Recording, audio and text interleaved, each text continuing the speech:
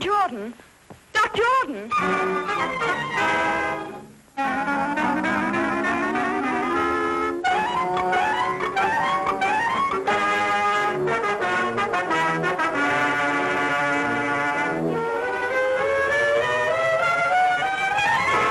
You deny poisoning Dr. Jordan, yet you admit these fingerprints are yours. Yes, but you don't... That's all.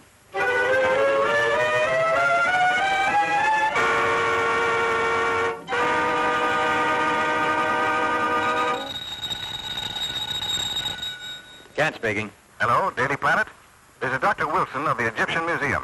I've just uncovered something that may free Miss Hogan. Yes, Doctor. I've been feeling much better lately, but I'll be right over. I'll see you later, Lois. Doctor's orders.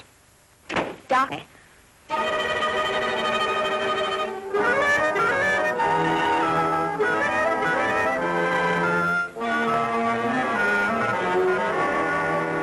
Dr. Jordan was the world's foremost student of hieroglyphics.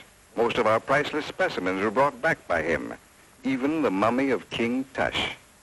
Among his possessions, I uncovered this ancient Egyptian tablet and find it to be a secret curse of the tomb of King Tush. He who disturbs the eternal sleep of King Tush shall perish. This tablet may well be Miss Hogan's passport to freedom. Come with me, please.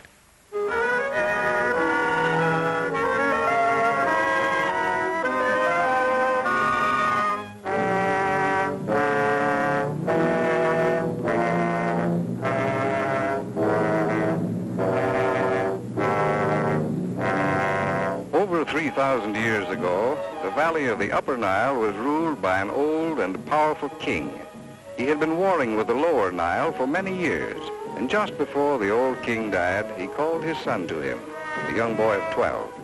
He commanded his giant guards to swear an oath of eternal allegiance to the boy prince to guard him constantly in this world and the next. Shortly after, the old king died. The youth of 12 now ruled the kingdom of 10 million people, but the boy was not fashioned for such responsibility, and being of a sickly nature, soon became ill himself. Never was a person attended more faithfully than this youth, yet he withered away and soon died. True to their oath of allegiance, each of the royal guards drank poison, so that they might continue to protect the spirit of their young king in the Valley of the Dead. Here in these catacombs, Dr. Jordan has reconstructed the burial vault exactly as he first discovered it in one of the pyramids.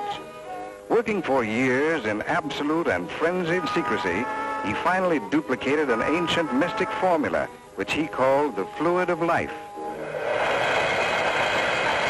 Just before he was found dead, Dr. Jordan had inoculated each of the mummies of the giant guards.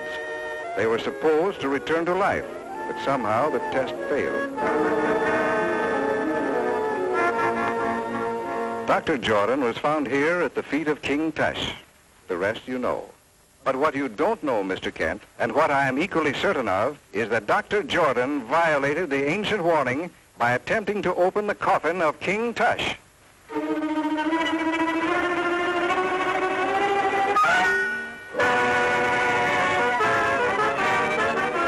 poisonous needle.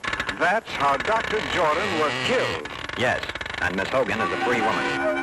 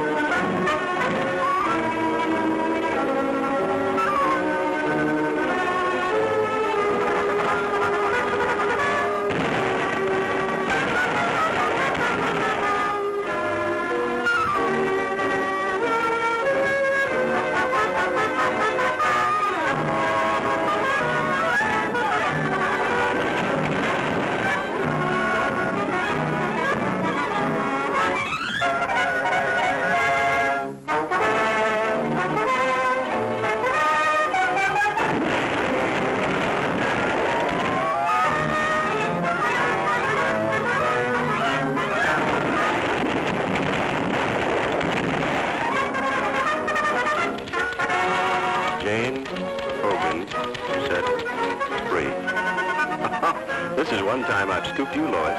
Yes, lucky for you, I was hurt. Incidentally, who told you I was at the museum? My mummy done told me.